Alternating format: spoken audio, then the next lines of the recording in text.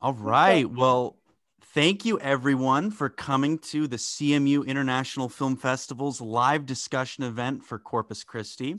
My name is Patrick Stanny, and I'm a first-year MEIM student at Hines College, and I will be helping to facilitate today's discussion. Before we begin, we got a couple housekeeping notes.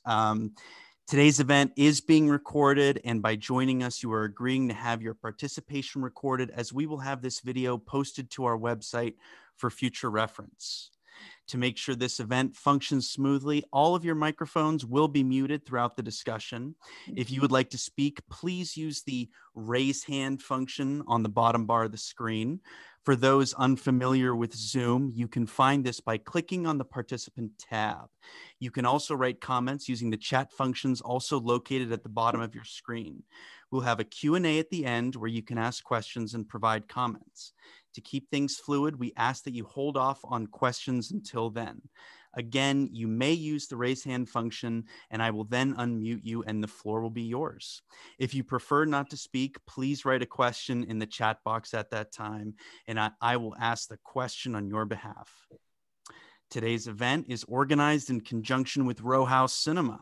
The Corpus Christi screening and event are supported by the Humanities Scholar Program, CMU's Graduate Student Assembly, the Polish Cultural Institute of New York, the Department of Slavic Languages and Literature at the University of Pittsburgh, and the Polish Falcons of America.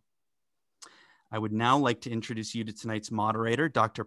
Patricia Donohue, Adjunct Professor of Psychology and Religious Studies at Chatham University. And now I would love to introduce our guest speaker, Jan Komasa. Born in 1981 in Poland, Jan Komasa grew up in a family of musicians and actors and became an actor himself at a young age.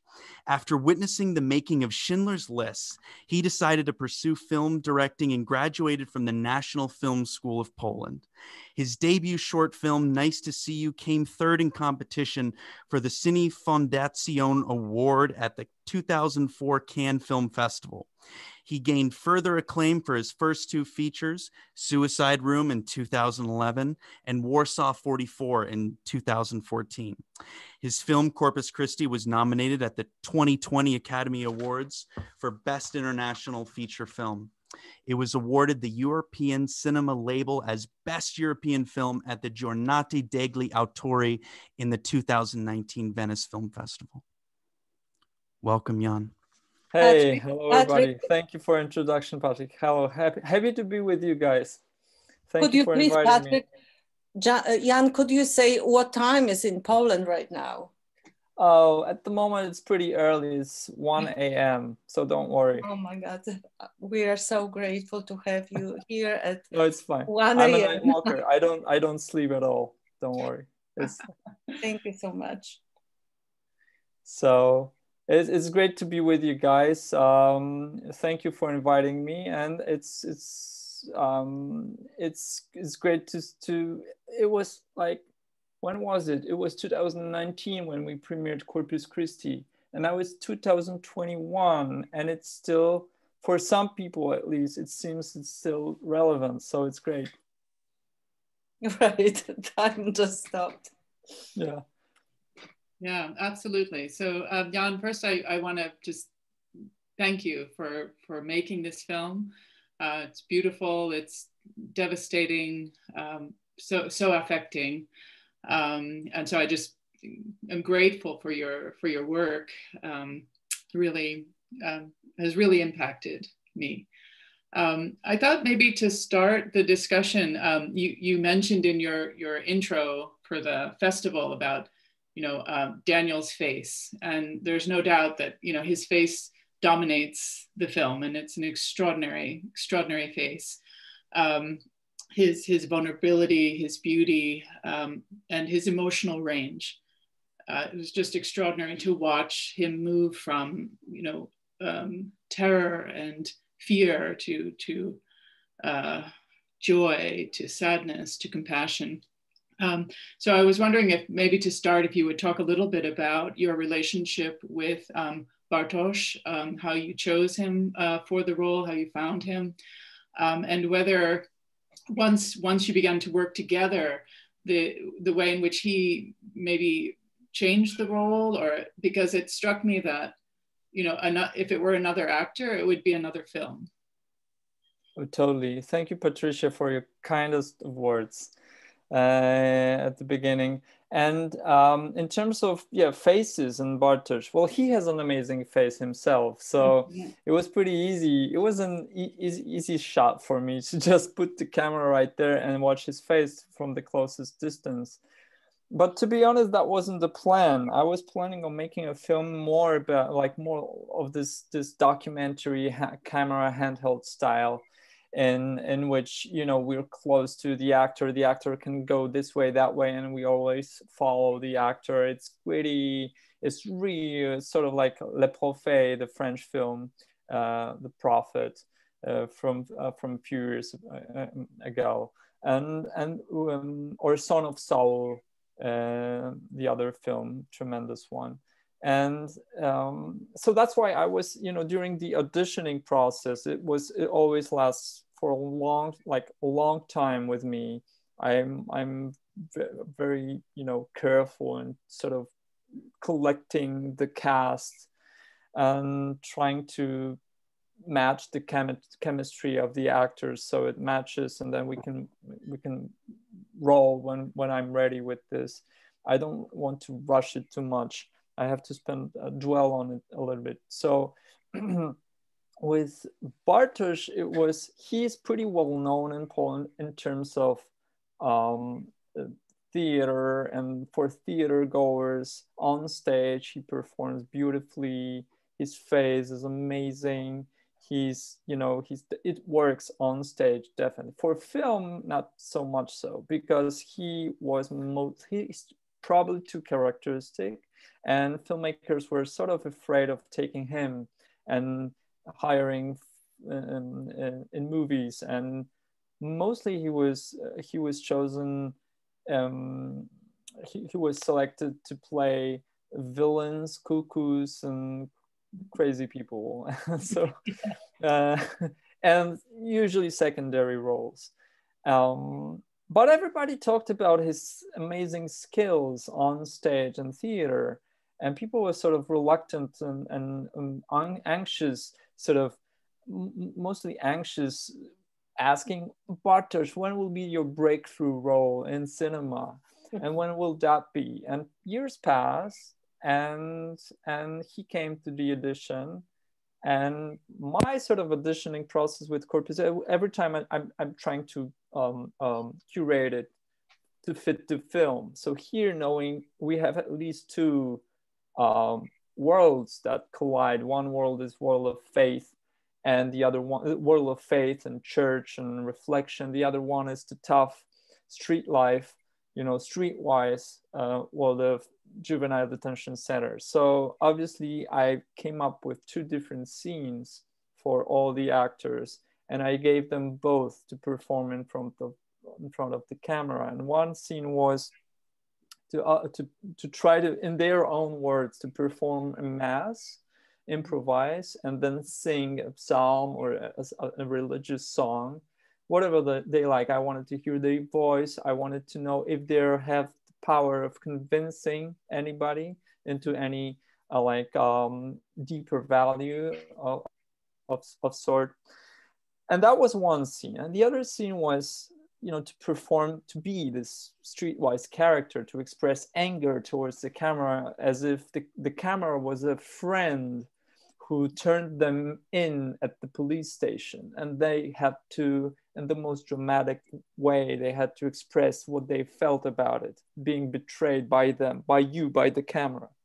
So, and you know, you're like, over two months, 250 male actors came, and they were already selected from self-tapes, and so that was already a selection of actors, and 250 actors came. And was funny because as an experiment, maybe half of them was great as streetwise characters, and half of them, the other half, was great being fake priests. I mean, pretending priests.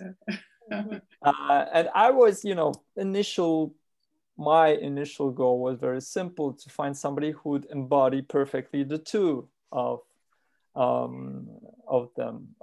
those roles. And Bartosz came, and he was an exception from the beginning because he wasn't good at neither. he wasn't, yeah. But it was only because, and he actually made me realize this, it was only because he understood that this character isn't a priest and isn't a criminal, because being a criminal is also a social role. Mm-hmm. And he was somebody else. Mm-hmm. And thanks to it, and he was the only one. He was not following my sort of requests or anything like this. He came in independently with his thinking, and I love this. And I told my producer I would love Bartosz to be to go with Bartosz, and they were scared. No. to say the least, because he had long hair, blonde long hair. He was very skinny. He had this too long sweater. He's like on daily basis. He would kill me for it, but it's one. So he's probably asleep. Maybe he's not. He's like a super extreme orthodox eco hipster. He came with his dog on his bike, he was all that, and suddenly this guy becoming a villain, a criminal, streetwise character. So my producer said, no, it's because we had this other character, this other actor, Pincher, the actor playing Pincher in the film. Mm-hmm. His name is Tomasz Ziętek. He is the star in Poland, and he was our main choice for the main character. And he was a safe choice because we knew he would be a great, as you saw on the screen, he would be this great streetwise character.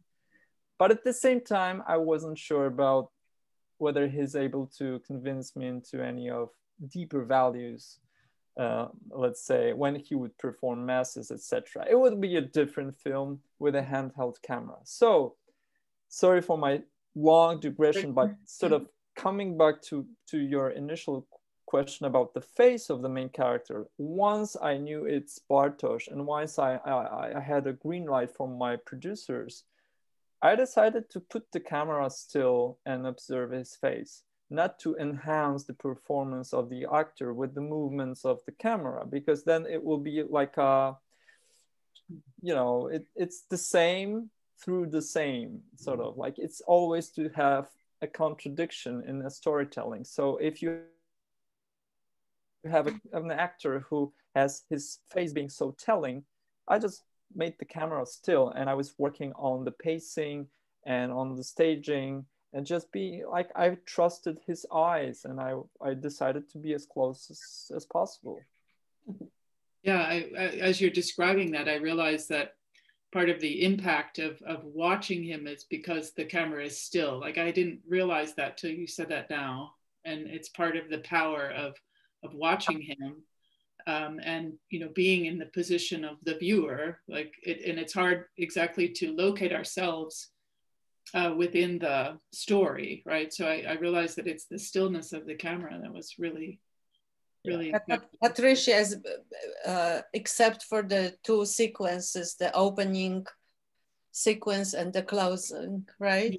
Yeah, that's totally right. Like it's the bridge, it's a coda for the film, in which we open the film in with the handheld camera, and we close it the same way, sort of to go full circle, 360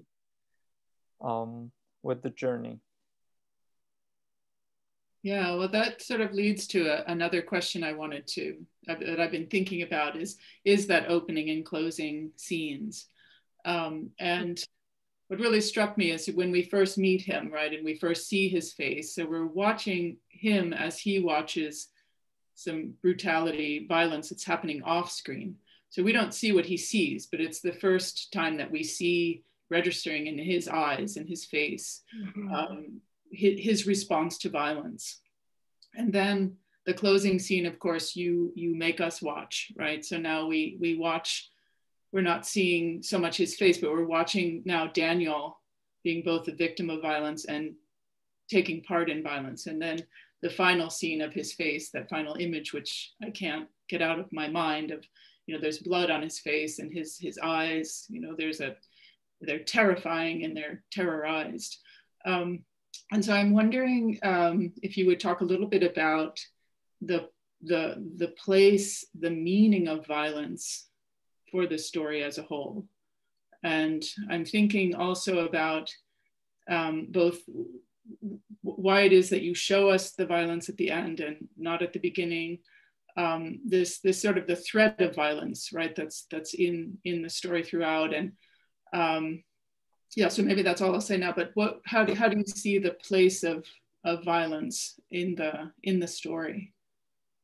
Yeah, well, you know, violence itself is a tool right now in cinema, and obviously it's most of films are filled with violence, but the way I sort of feel violence, the realness of it is, it's sort of like a social taboo, like people tend to, especially, you know, researching streetwise characters.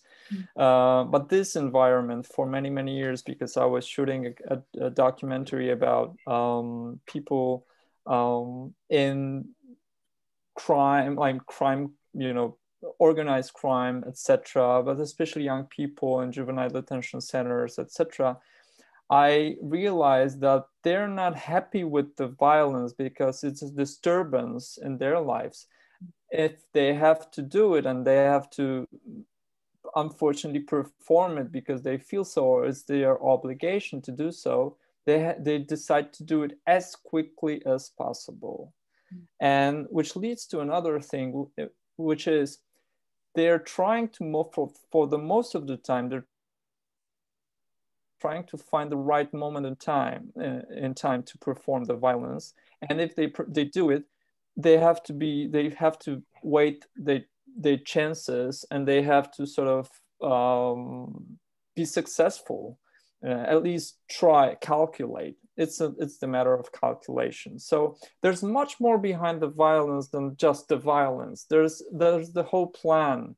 There's the whole, it's not a sport, it's the survival mode. And I think, you know, so the way I wanted to show the violence in Corpus Christi is sort of to show that it's very quick, it's intermittent during the storyline. You have just bits of it. And, you know, if you take the whole film, the violence is, I would say, 2% of the film maybe, but the impression is longer, is bigger, because when it's on, it's on. It happens. But, you know, usually street fighting, when I was talking with these young criminals, usually street fighting would never take longer than 30 seconds.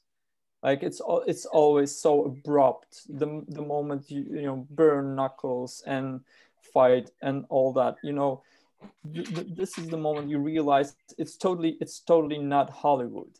It's the way it is. It's like, it's the survival mode, and you have 30 seconds and you're on, or you're just.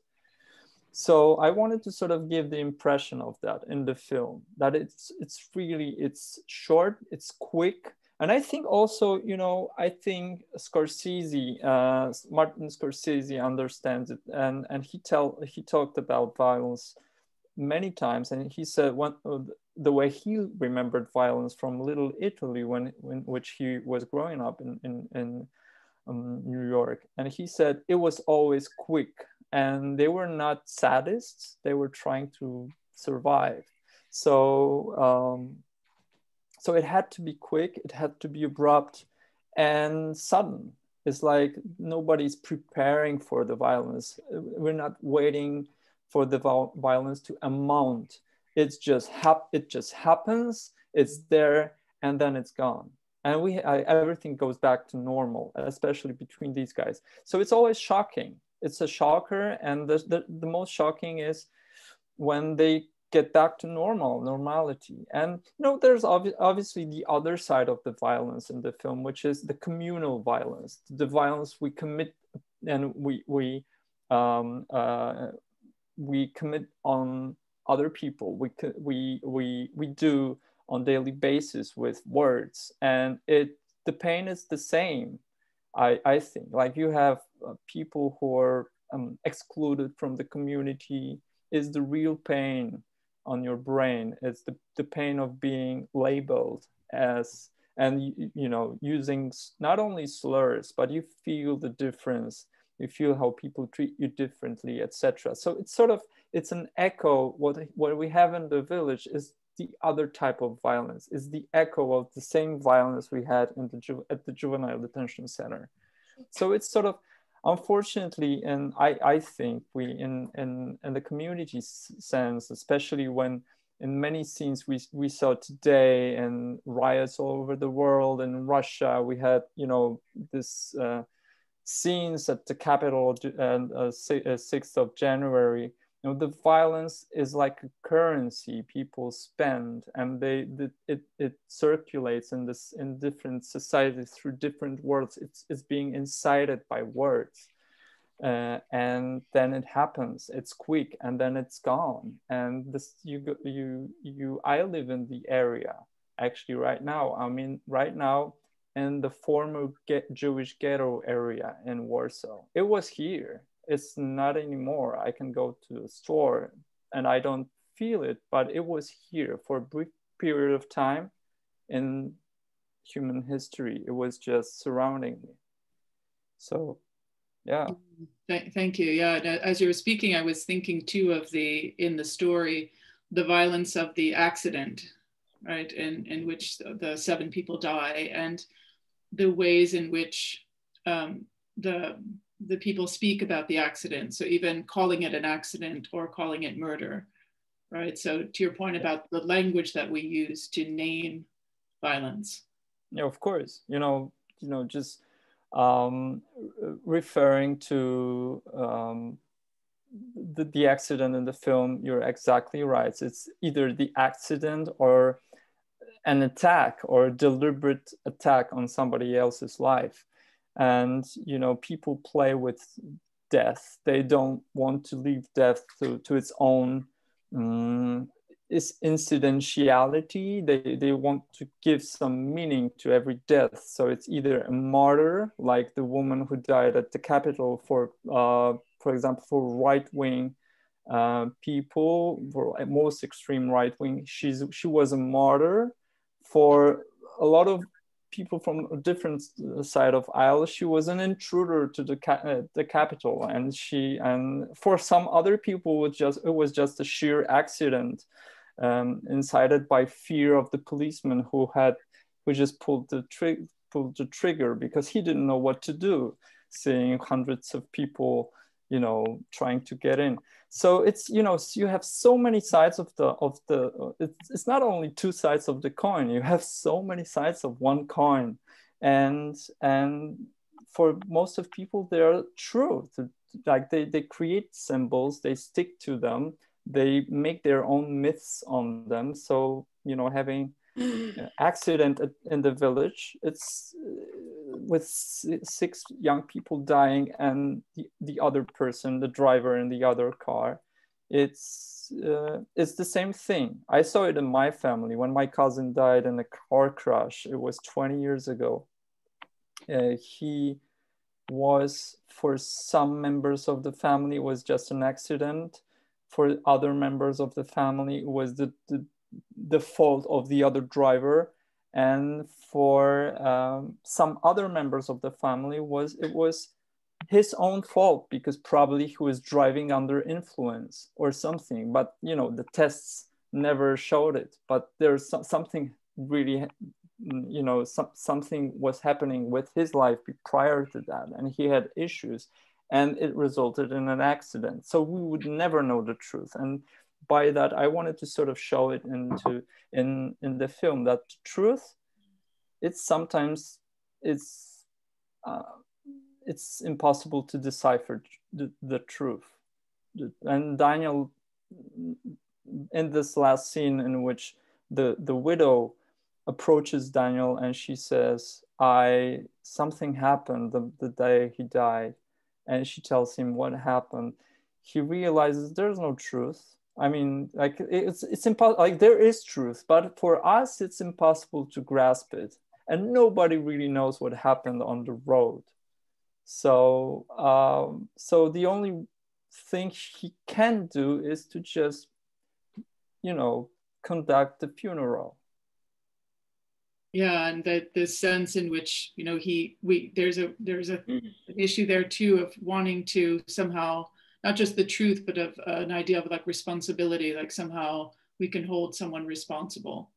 And with the accident, it's like you say, it's not possible. I mean, he knows through Elisa that the kids were drinking, and then he learns from Eva that her husband was maybe wanting to kill himself or to do some sort of, and so yeah, this is this openness there. And then the way that Daniel sort of navigates that, right, is more through his action of the funeral, yes.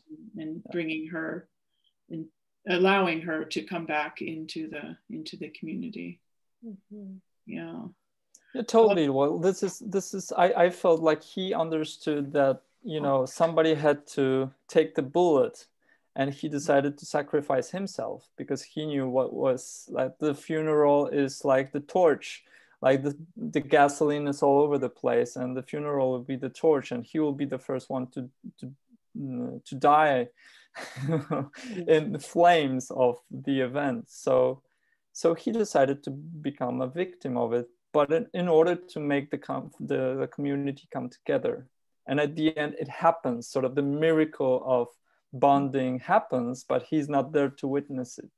Yeah, right. When Eva comes back into the church and Lydia gives her the little nod of acceptance. Yeah, it takes this little nod sometimes, but for this little nod, you have to work for years. Right. Yeah. The nod from the community. Yeah. Maybe Jolanta, if it's okay, I'll ask one more question, and then Patrick, I know there's questions from the audience. I'm not sure. I'm just also dying to ask one question, but okay. I can wait. Okay, I'll ask one more, and then I'll okay. Yeah. So Jan, I'm really curious to talk a little bit about the iconography, the Catholic imagery. And of course, the central one that's above the altar, this image of the Catholic crucifix. And, just thinking about how in traditional Catholicism, this image, right, it's a male body, and it's exposed, it's naked. Very often it's a brutalized body. So going back to this theme of violence, right? So you have this image that's actually quite contradictory, right? It's a violent image, it's a dead body, right? Yes. And for people who are not familiar with Catholicism, like this central image, it's a dead body, a dead male body that's exposed. And so the significance, of course, in the film as a whole, and I was so struck when we first see Daniel naked, is in the intimacy of making love with Elisa. Right, and then you sort of move us into this scene where he reveals himself. He takes his shirt off, and so then we're seeing his corpus, right? Not the Corpus Christi, but Daniel's corpus, Daniel's body. And unlike the figure behind him, of Daniel's body is alive. It's alive. It's vital. It's beautiful. And so the contrast there. So I'm thinking about like the iconography, and then correlating with that the Catholic female iconography, right? So you show the picture of the mother of Christ, right? So of Maria, and then I guess one of my questions, I guess I have two questions. One is how you see this gendered iconography in Catholicism, how you see that correlating with the the women in the story and the men in the story, right? So the sense in which, so that would be my one question. Then the other one I'm really curious about, right after the scene where Daniel takes his shirt off in the church and we see his body, right after that you show a series of images of the Madonna or the Maria figure, and you choose this little statue which you show multiple forms of it. And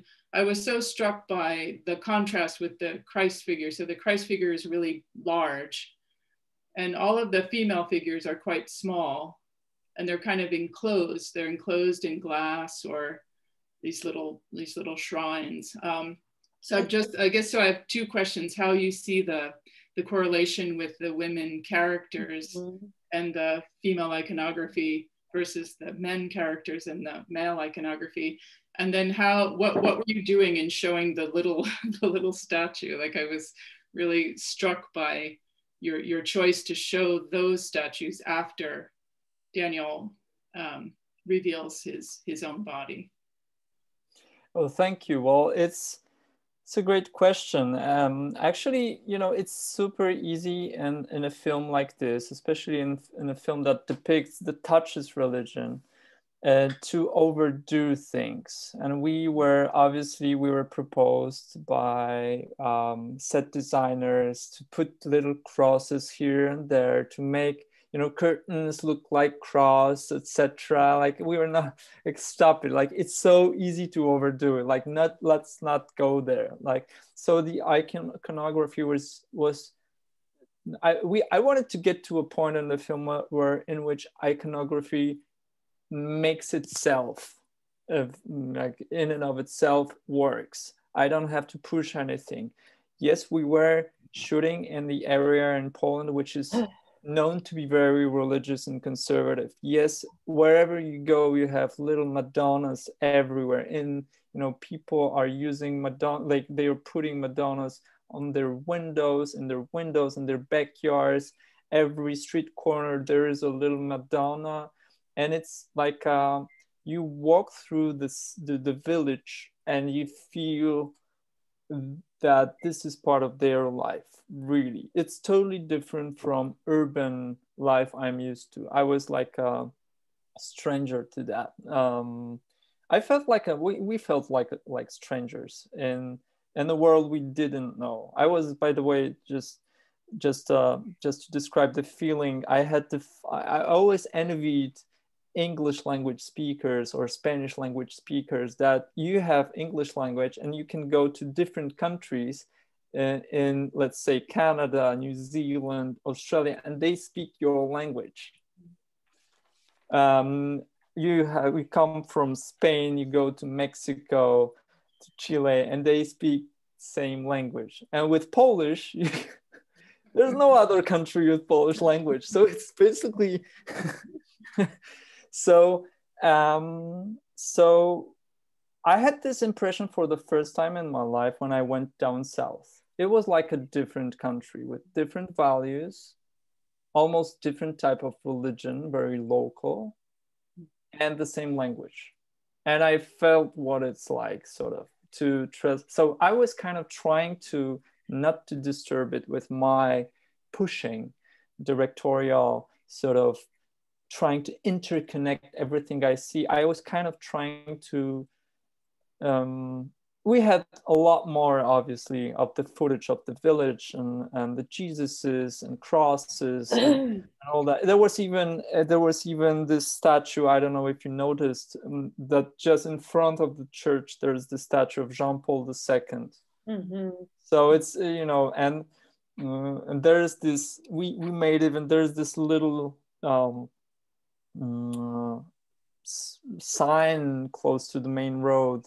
We filmed it, we haven't used it because it was too much, but there were so many, like, there was this sign that that Jean-Paul II, before he was Jean-Paul II, was passing through the village that was neighboring this village for 15 minutes. Mm-hmm. So it was like that was the closest they've been to Jean-Paul II before he became a pope. So that's the state of, we had to sort of respected totally, and I decided to just be as respectful as possible, but not to be on my knees when I was thinking, like not to also to overdo my like sort of I was trying to be reasonable with everything I see and then film.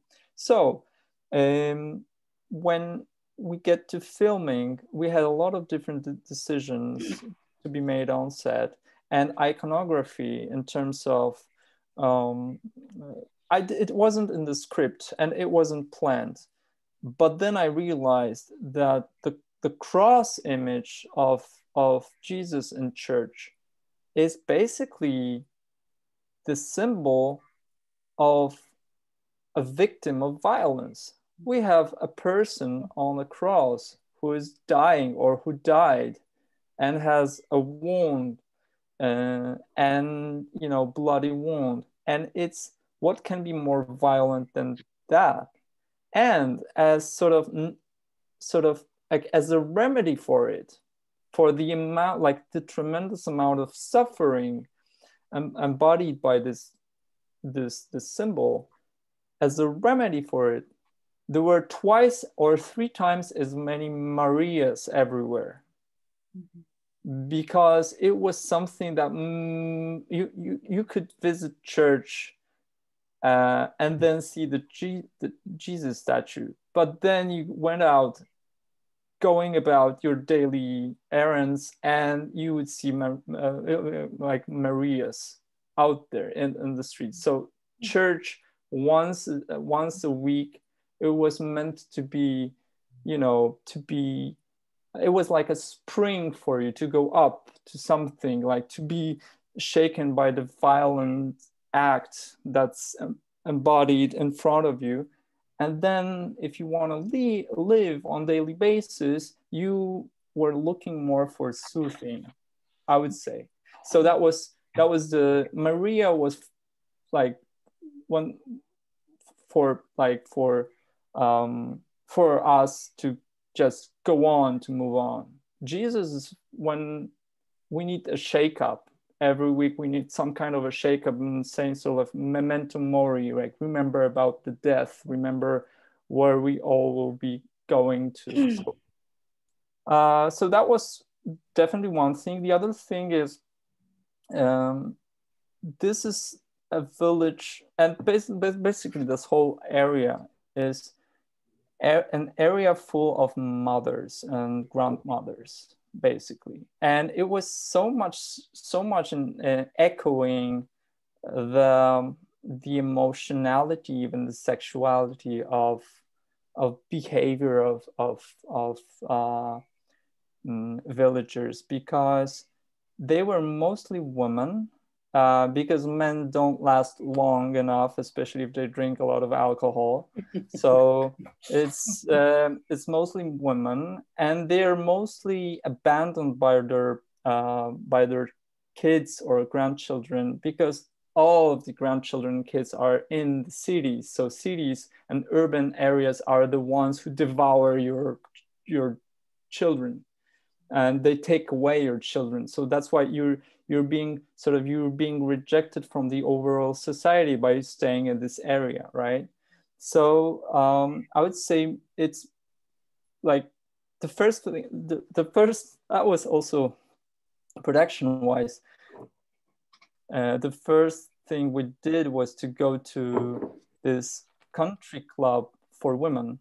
It was the only club in the village, and we knew this is where you wield power over the village. Like if you want to manage anything in the village, you want to get something done, first you contact strongest women, which is grandmothers, 7, 8 of them.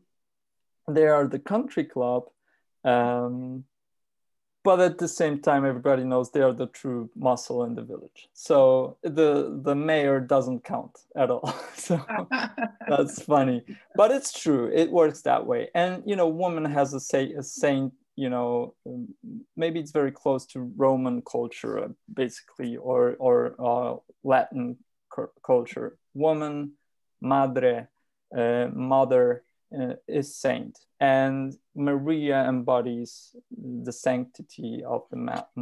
And yeah, and they are saint. If they like what you do, if you respect them, you can shoot in the village. If you don't, then you better pack your things, because my cousins, my sons will be after you. So it was kind of Southern, there was this sense of Southern Gothic, definitely. Mm-hmm. Great, thank you, thank you. Well, Jolanta, why don't you ask your question, and then Patrick, I'm sure there's questions from. I have about 20 questions, but I will just ask one because people are waiting to ask you questions about the characters. And this is something like came last to me about the characters, that each of the characters are in trauma, very traumatic experience, all of the characters, except for the priest, the main priest, Tomasz, and maybe even the priest in the church, and maybe Daniel. So if I would like save your film from the Catholic, anti-Catholic groups, I would say there are 3 Catholics in the movie who are positive characters and they know their paths. How would you what would you say to what I say? Yeah, well, definitely the trauma factor in the film is part of I would say the design of the symbolic pull I decided to sort of carve out at the beginning when we started the process of making the film. So the trauma, obviously, the main character carries the trauma with him, because he committed a crime in the past and he brought death to somebody else. He was a kid then, but it's totally we're in a society that doesn't forgive, right, and forget. So it's over for people like him. So he enters adulthood with literally close to 0 chances to make it. Not many people make it from the juvenile detention centers. Some people do, especially, but you did documentary on that, right? Yeah, it's the whole documentary. I was working on a documentary about it. So for many years, I'm cooperating with some juvenile detention facilities here in Poland. So it's usually these guys and girls, it's so hard for them to make it in the society. And actually, it's also because of what they do to themselves. They punish themselves, and it's a vicious cycle of being of victimizing yourself for what you did, and it's even much more harmful than it's obviously well, it's a tough issue. I was just an observer, right? But priest in the detention center is a character that doesn't change, in my opinion. That's the thing. So he carries a trauma. The only thing but for this film, his trauma of being a murderer, because once you're murder, but then you are a murderer, and it's a trauma on you, like you're gonna carry the burden with you. So that becomes sort of his secret superpower in a very tricky way, because he broke each of 10 commandments, right? So he was there, he was everywhere already. So at the confessional, if people approach him, who can out-sin Daniel? Nobody. Like, he did everything. So he's more like he's more like he has this sort of, that's why probably the trick in the film that's provoking is this guy can help other people because he he did everything that's, you know, that's not allowed. He did everything already. So he's able to find power to do something so they don't follow his steps. They don't know about it. He knows. And the difference in their knowledge is his superpower. It makes him, But it I don't empowers see it in the film. Like his character is very pure, in my opinion, but it's just my perception. Yeah, well, he's certainly, he's suffering from what he did. It's very, I didn't want to make a film out front about redemption. I understand. About redeeming yourself, oneself.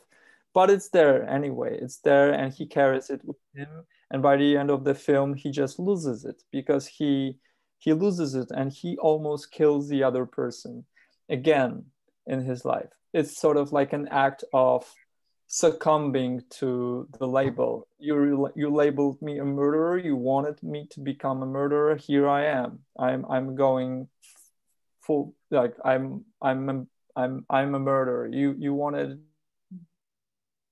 Yeah, I got it. I'm going to be one now. So in other words, everyone is in trauma in the film. There's no one character. Yeah, I think it's I think it's the matter of the scope of the film. I totally envision somebody taking their camera, a filmmaker, with their subject, going to the same village and making a comedy, which actually happened before us. There was a comedy shot by I don't know if you know that, Jolanta, by Dariusz Jabłoński. Oh yeah, I do. Yeah.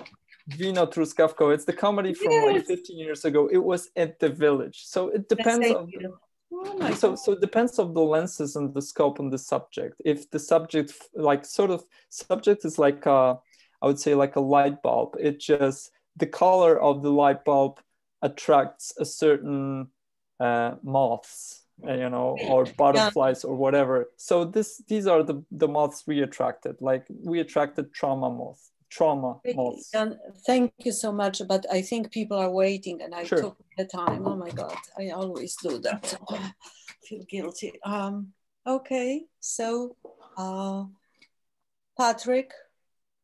Yeah, if you'd like to submit your question like anonymously, you can also private message me. I don't see anyone's hand raised, but I do have a question if there's no question. No, but there are many questions. Oh, there. Yeah, people ask so many questions. There were ones that were emailed, Patrick. Did you? I got so many questions. Yeah. I mean, I can. Patrick, can you see? Patricia, do you see questions? I have the ones that you emailed to me. Okay, could you please read the question and then we reply? Okay, so yeah, I'm reading questions that people emailed. So this one question, I want to ask you about the women in the film, specifically the characters of Lydia and Eliza. Lydia is the power center of the church. It is she, just by a nod, who decides entry into the church. Her daughter, Eliza, is the catalyst for Daniel's and the town's redemption. Eliza is the one to help him reach out to the grieving parents. Can we see the development of intimacy between Eliza and Daniel as the ultimate act of grace and forgiveness? Wow. That's great. That's a tough one. Yeah, well, it's a beautiful question. Thank you. I think, you know, I think that Eliza's character, she's Martha in the film. Martha's character is like truth and purity. She's somebody who knows where the real wound in the society, in the community is. And she knows that nobody will help Daniel find it. And she is the only one maybe to heal the society. She can't do it herself. But since he's a newcomer, maybe she will just, you know, push him a little bit, usher him in, to let him know about where the hot spots are in the village, where the real evil is taking place. And he does it. She's everywhere there in the film, in which someone has to push the storyline further, because she's the one to sort of take his hand and, you know, make his hand touch the place in the place that hurts, and he does it. He follows her. So she's basically Ariadne from Greek mythology. She's sort of like, come, I'm gonna show you the way. She's the one in the church in the first place he meets. So he's ushered in thanks to her. She's like a calling. So yeah, she has a mythical, if I can say that, to a certain degree. And we talked about it a lot with the whole, with my cinematographer, with Bartosz, with Eliza, the character. She has this mythical role in the film, which for an actress is the worst thing, because how can she play? Well, they have these real life, full-fleshed, you know, characters, and fleshy and bloody, and they're all living, and she has to be somebody who ushers in. It's like, it's nothing. But, you know, she has so much, like, on her own, she has so much purity. And so it was just beautiful. And she never complained about it. She loved it. She embraced it. She came to the village like 2 weeks before the shooting. She was helping sisters, nuns, because nuns were helping and to clean the church every day. So she was helping them. She was connecting with the locals. It's like after a few days, she knew a lot about what was really going on. So it helped her create the role. But yeah, that's the thing. Like, she was the, coming back to the question, she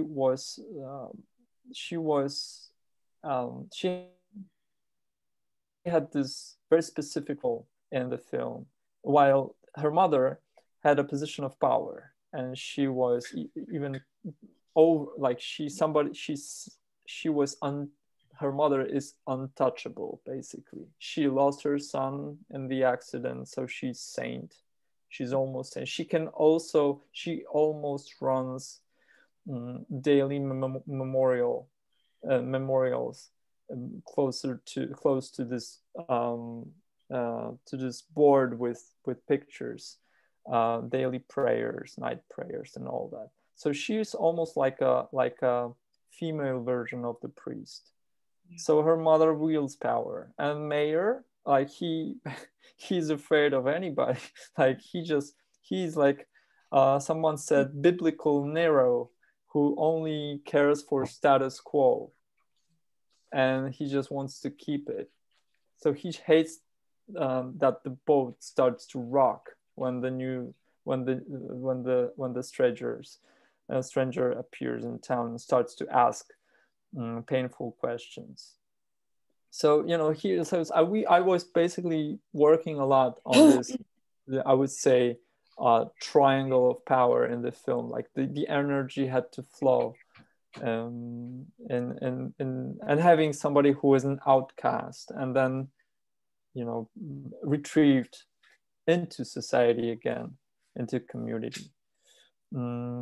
I think these are all mythical figures in a way, but, you know, being somebody who is good is so tough.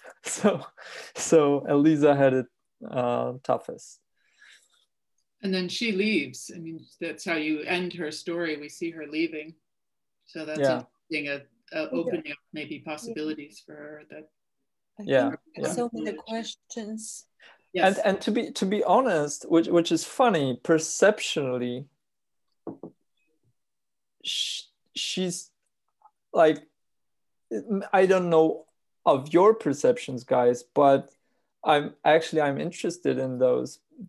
Super interested, because she doesn't know she is sleeping by the end of the film with a fake priest. For her, it's still a priest. Weird one. Maybe intuitively she feels something is wrong with him. Definitely she feels she's smart, but she, you know, he's still a priest. Mm-hmm. Yeah.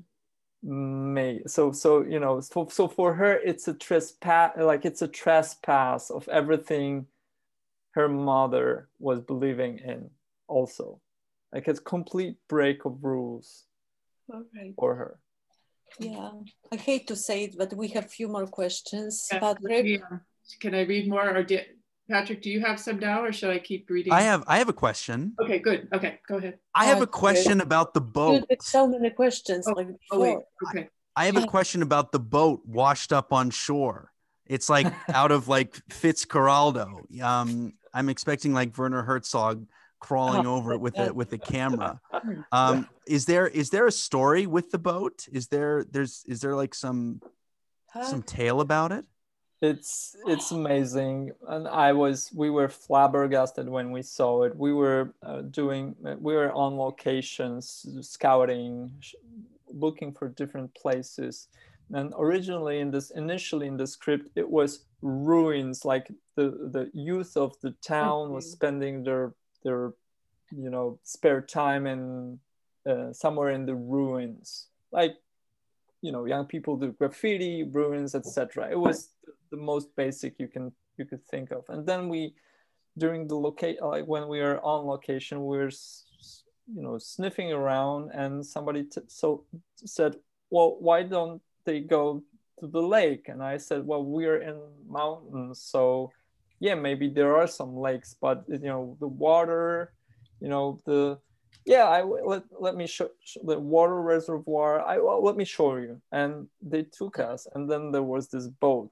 Like, who uses this boat? It's like it's on the shore. It doesn't function. It was used. We learned it was used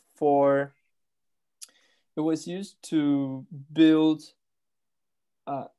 a church on one of the shores, and they couldn't get through the land, so they had to build a boat. And then when the church was built already in some other type, it was 60 kilometers from this village. But the impression is in the film that it's close by because there are hills everywhere.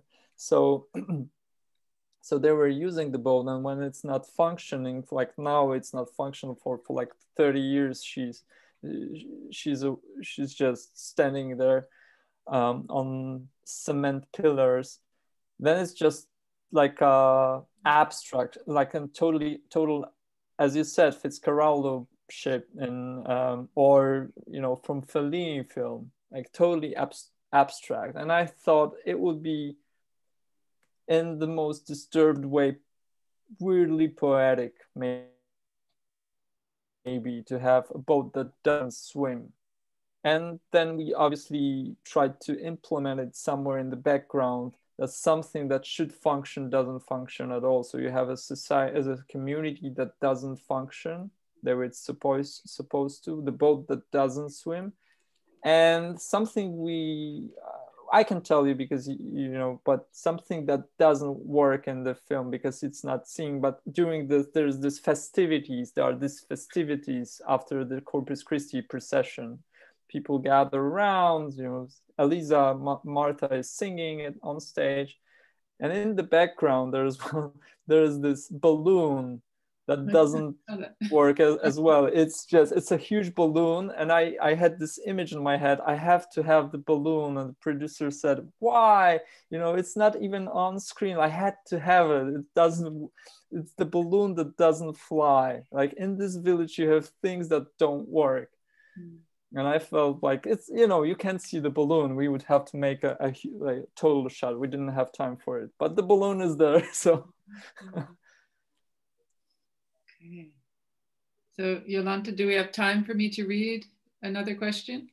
I think there are people that would like to ask questions. I have million questions, but I have more from the email. So if I know his email address, I can ask questions directly. But should I read another?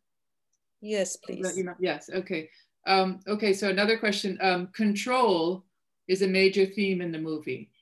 Control to access for forgiveness by the church, control over resources and wealth in the town by the sawmill owner. Is that what inspires Daniel to make everyone at the factory blessing kneel in the mud? His chance to call the shots. Oh, wow. It gets harder with every question. I don't know the question. Is it a question? What is the question? I mean, it's definitely. I mean, Jan is better, right? Well, definitely, it's especially in that scene. This is. We had a friend who was helping us. He was a priest, and he was accompanying us every time we were shooting a mass or a ceremony, for us to have somebody like a consultant from church. So he's a friend. We love him. And this is the only moment he said, well, this is the narcissistic moment of Daniel, because he's using the blessing to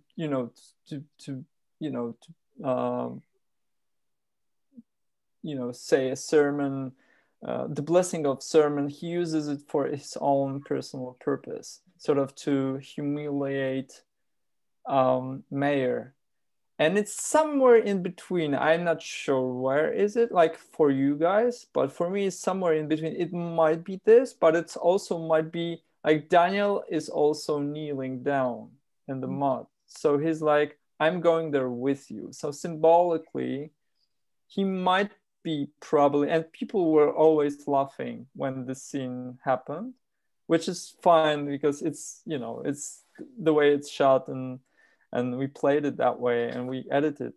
But still, it's sort of like okay, maybe I have something against you, but still we're to the same extent erratic in our daily behavior and what we represent. And I'm not more or less erratic than you are. You're just maybe a little less willing to admit it, but let's do it together. So I would say it's a power play, definitely. But thanks to Daniel's performance, he brings it to he levels it down, like he makes it even for everybody. Mm-hmm. Yeah, thank you. Okay, another question. Maybe last question. The last one, okay. Well, maybe this is kind of a big one, but so it says, the setting of the film is a small rural town. Strangers are considered suspicious.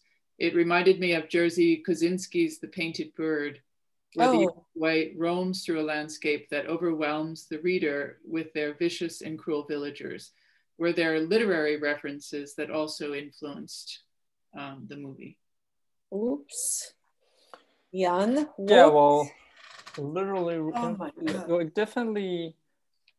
Well, someone, to be honest, Jerzy Kosinski was brought at least a couple of times when we were in Toronto. I remember when we were in Toronto at Toronto Film Festival, I remember this situation. It was not me, it was the woman, somebody, like, it was a woman approached the scriptwriter and she said, well, thank you for this. After the film screened, thank you for this film, because for the first time I saw a film that talks beautifully about Catholic Church, about community, finally a film about faith that doesn't disparages it, that doesn't belittle people of faith, etc.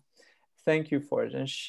And then there was this other person right after her approaching the scriptwriter, and he said, thank you for this film. For the first time I saw the film that finally showed the corruption of Catholic Church.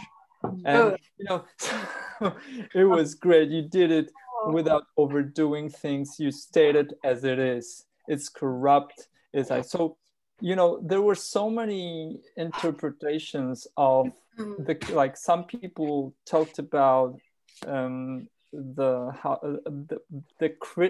film is a critique of a community based on fueled by some type of religiousness, vindictive and you know, hierarchical and unfair for some, and some other people saw it totally differently. And yeah, Jerzy Kosinski was his name was brought up a few times, but I was film-wise, I was inspired by Andrei Zvyagintsev, Leviathan. It's a great, for those of you who haven't seen it, please see it. It's a great film, Russian film from, I believe, from it was 5, 6, 7 years ago, maybe. It was nominated to Oscar. He told a beautiful story in the village, in rural Siberia, somewhere in Russia, and the power constellation within the village, sort of like in a closed circle, about the guilt and hurt and unfairness and the community that punishes the vulnerable, etc. It's all there, and the dynamics of it, I think I was inspired by it so much. I even reached out to the composer of Andrei Zvyagintsev. The composer's name is Yevgeny Galperin, and he's set in France at the moment. And since it's a Polish-French co-production, it worked. So Yevgeny Galperin composed the music for our film. And so there is this soul, maybe a little bit like an echo of Andrei Zvyagintsev works. So that was one of definitely one of our inspirations. In terms of literary inspirations, one of my inspirations was the Russian play by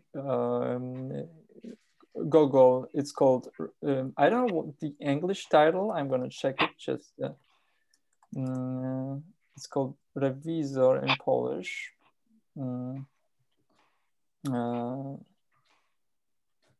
Nikolai Gogol, Rewizor. Inspector General. Inspector General, thank you. And you know, it's also in the countryside. For those of you that don't know it, a stranger comes to town, yes, and right, he has a fake identity, etc., etc. So that was something I basically admire like Russian literature. So I read a lot about it. Obviously, Dead Souls also, that sort of spectrum, that realm. Symbolically, and I tried to embody the force of it, of that sort of community and how it's there. And I would say a little bit, I was inspired by Breaking the Waves by Lars von Trier, also rural community, also strong religious, stigma on the main character, imposed upon the main character, because she lives not by their rules but by her own naive and maybe pure rules on her own. So Breaking the Waves, definitely. And there were some other smaller inspirations. All right. Well, thank you so much, Jan. I just want to say thank you to all who came here tonight. And if you're interested in hearing more from Jan about the film and the filmmaking process, check out the Carnegie Mellon Film Festival podcast. Jan and I did a fantastic interview before this, which builds on the film, and we talk about a myriad of things. Video games. Talked about video games. Also, please be on the lookout for a survey regarding tonight's event in the coming days. Your responses help us make improvements for future films in our virtual format. You'll also have the option to participate in a raffle to win a festival t-shirt, poster, or 2 tickets to our next virtual screening. Corpus Christi will be available for viewing until tomorrow, January the 29th. And if you have not seen it yet or want to view it after today's discussion,